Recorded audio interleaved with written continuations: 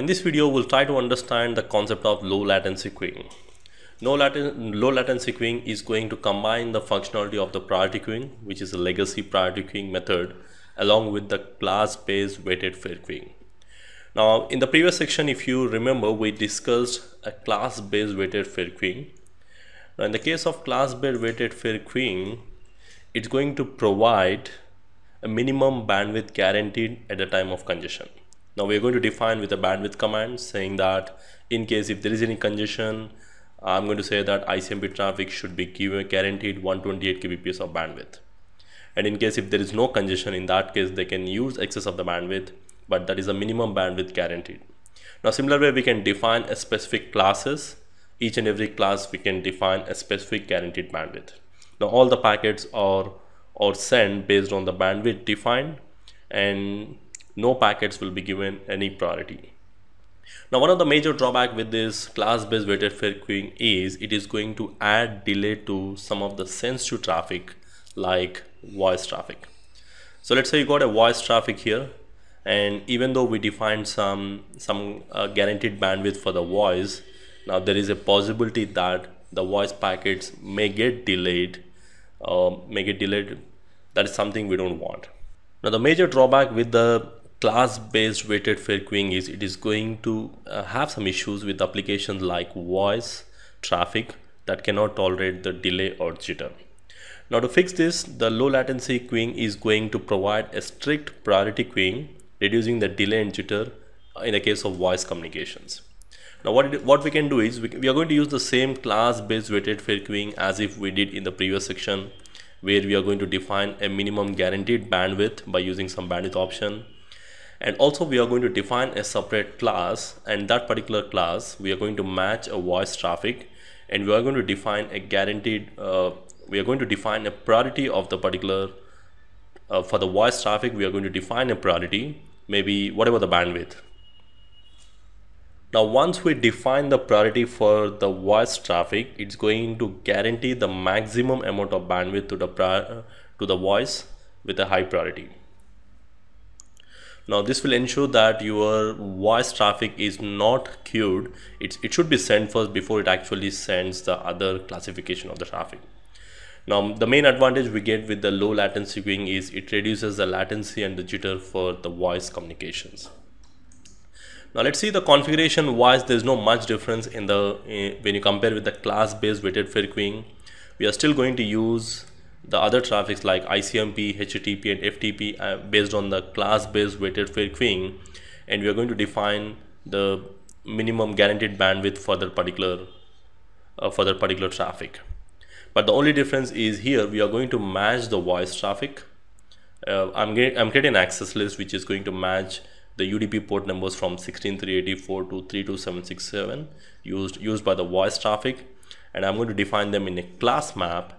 And then here I'm going to just use a command called priority.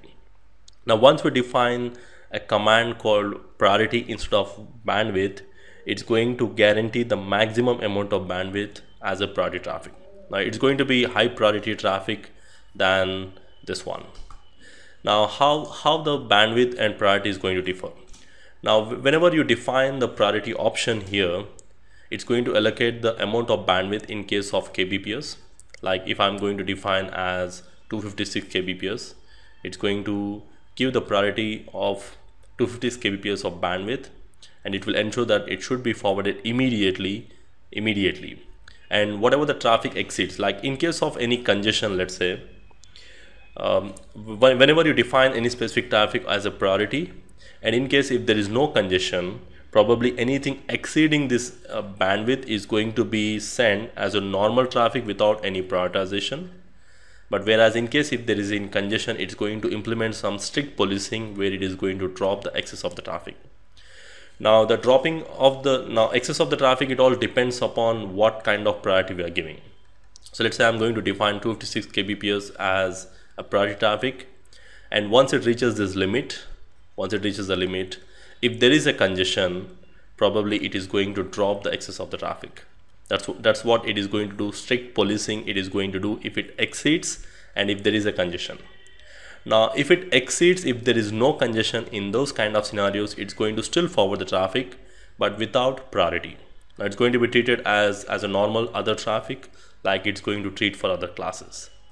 Now again, we can define either based on a specific amount of bandwidth, or we can define in terms of percentage.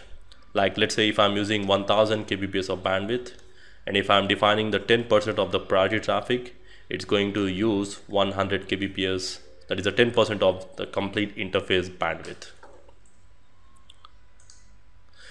Now the major difference between these two options, like in case of class-based weighted fair queuing, we are going to use a bandwidth command, whereas in case of priority, we are going to use a priority command. And the major difference is in both the cases, it's going to guarantee the minimum bandwidth. When we define any specific bandwidth, they are going to get the minimum of that particular bandwidth. And in case of bandwidth command, there's no maximum bandwidth guarantee. So it can use excess of the bandwidth, it depends, but there's no maximum of the bandwidth it can utilize. But whereas in case of priority, we can define like we are going to define 256 kbps of bandwidth priority, and that is a maximum bandwidth it can utilize if there is a congestion, and anything excess it will be dropped. But in case of bandwidth command, we are not going to do that. Now whereas when we give a priority command, it's going to have built-in policing. Policing means it's simply anything exceeding, it's going to drop. But whereas in case of bandwidth, anything exceeding whatever we define, it's not going to drop here.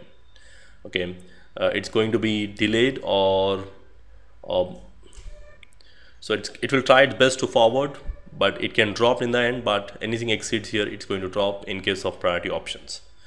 And the major advantage we get the priority option is it's going to add very low latency, especially your voice traffic, which has to be forwarded immediately without any latency. That is guaranteed here, but whereas here there is a possibility of delay. Now configuration wise, you can get into the command line and you can verify the same. Only the difference is we just define a priority option here instead of using the bandwidth. When it comes to configuration, it's the same thing.